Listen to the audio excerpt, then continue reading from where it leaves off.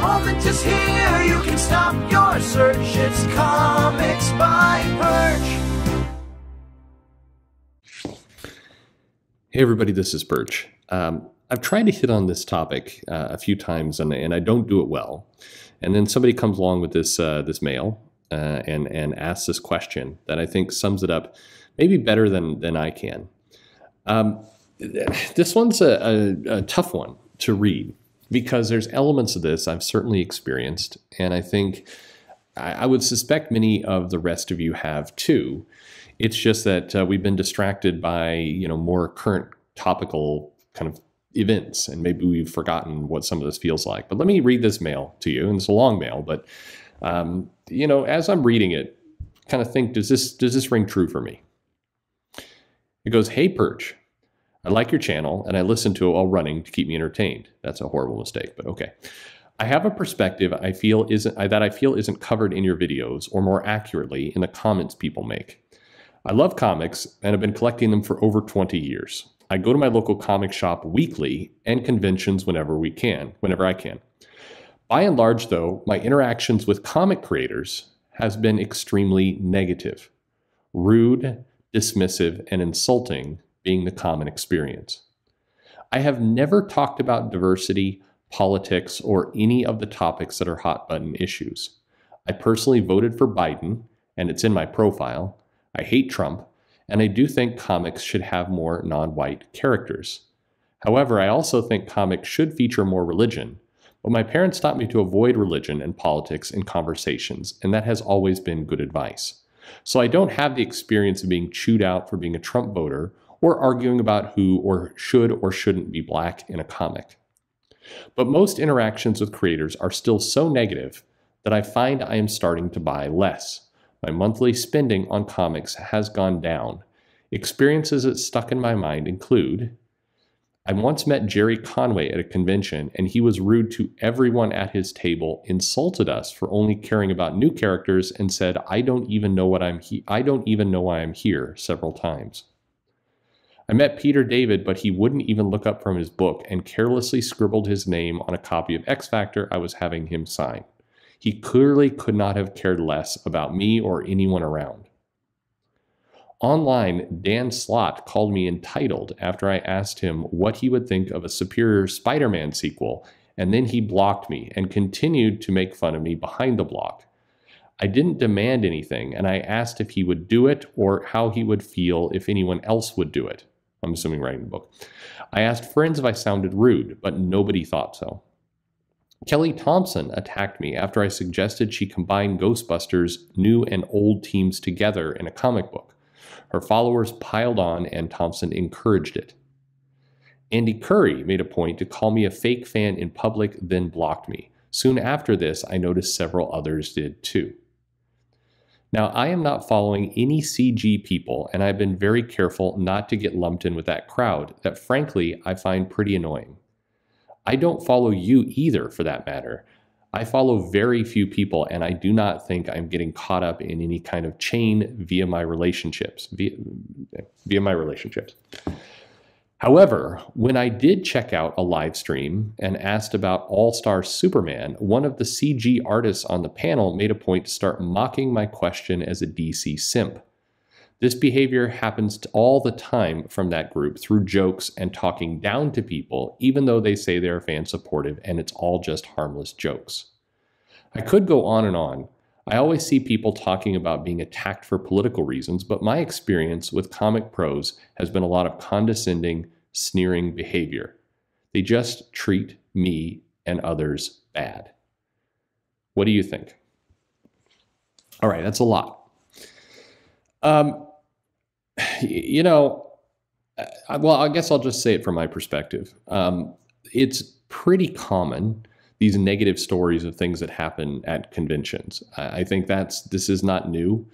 It definitely occurs. I've heard the fake fan. I've heard of artists and writers chewing people out for not liking kind of either the new characters or the old characters. I've heard plenty of interactions. And in fact, to the point where there is, I've started to remember very vividly people who are nice. I've met Chris Claremont many times at a convention, and it's always been really, really good every time. And Liam Sharp is another one. I've met him at conventions many times, and he's warm and gracious and funny. And I mean, he doesn't sit there and talk to you for an hour, because then that's nice for you, but it's probably rude for the person behind you. But gracious, and you feel like you're getting an actual interaction with somebody who's happy to be there. Now, conventions are hard. And this is not me running to the defense of anyone, but arguably, if you're going to sit in this room with kind of this weird, white noise kind of sound around you, and it's usually hot and stuffy, and you got a lot of people coming at you constantly, and it can be overwhelming. You want some water. It doesn't feel good. And this is common in comics. It is common for the convention experience to be frustrating. And that can make you cranky. And I'm sympathetic to, creators who are sitting there for 3 days straight and they just get beat. Even more so, and I've seen this happen plenty too, where they go out for food or go out for a drink or something after the show, and then they're kind of bombarded with people who aren't respecting their personal space. That would get tiring, no doubt about it. But some of this behavior, it's unreasonable, and it's kind of prima donna behavior is probably the best way to put it. It's definitely have encountered that, seen it. It's always a little gross. I think online, you make a really good point here in that we're all the conversation has so tipped over into politics or the diversity topic, and usually those are intermingled, that it's kind of distracting everyone from just people being decent to each other. And I've seen plenty of creators prior to Trump act like entitled a-holes. I mean, and I've mentioned this, I don't know how many of you, and I'm curious in the comments below, let me know if you had this experience, but if you went to the Warren Ellis forums, it was a pain in the ass. The people acted like dicks. And unfortunately, that is kind of that's what's burned in my head of a lot of these people, of certainly Warren Ellis and Matt Fraction and Heidi McDonald and a lot of the people who are hanging out there. They acted like entitled a-holes. It was their stage, and you were lucky if you were allowed to kind of glimpse it, and people would talk down to you constantly. One of the things I have a natural instant dislike for, and a lot of people do it, is they'll say something like, well, I've been in the industry, so I know a lot more than you. Why would you say that out loud? Maybe it's true. It's not always true, though, I found. It's funny. People will tell me that and then not know the sales of their own comic. But why would you say that out loud? Think about how you sound. You sound like a douchebag when you say stuff like that. Like, I've been in the industry, so I know a lot. Like, people know you've been in the industry. You don't need to cite your resume at somebody. You sound like a douche. I don't know why people are obsessed with doing that, but they are. And a lot of this was going on prior to a lot of these political kind of debates we have now. But unfortunately, it's almost like, the way I see it is it's almost like we've given people an out or an excuse to say, well, this argument is about Trump voters or Biden voters or all that. And that's why people are getting angry. It's because they're hung up on their politics, where, actually, forget the politics. The people are sometimes just dicks. Not all of them. The people I've by and large interviewed have been really, really pleasant. I like talking to Jim Zub. I feel like I could go, and Jim Zub's a cook, and I could talk to him for 5 hours. He's an engaging guy. I know that I would go out and hang out with Jeff Thorne, and we would have a good time. I 100% know it. But what the common denominator is, these people are fairly humble. They're self-aware and they're humble, and it works. I think that there's certainly a lot of people who aren't. Now, I've had similar experiences, by the way, with some of the names you mentioned. Absolutely. And then there's some others I've had good experiences with. You can catch people on a bad day. Sure. By the way, I'm not doing gymnastics to try and excuse bad behavior. Bad behavior is bad behavior. And yeah, everybody can have a bad day. But if you do snap at somebody, if you do act like an asshole, then whether you had a bad day or not, you're obligated to make up for it. That's how I was raised anyway. I don't know. I think people, if comics wants to survive, the thing is, you can't have everything. And comics is not a huge enough business. It's not a Hollywood business where you can act like a prick to people and you're still going to make tons of money and be loved and adored because, there's just so much money and so much attention toward it. People who act like jerks tend to wash out. They begin to be the sad old men at the table very, very quickly, or old women, depending on what it happens to be. I've seen people new to their careers at cons acting like, arrogant jerks. And you look at it and you're like, this career is going to end shorter and badly because they're sending out a vibe there that they are just too good for everyone else. And people don't put up with that for long. And I do think there is this excuse of like, I'm just teasing kind of stuff that, that doesn't work as an excuse.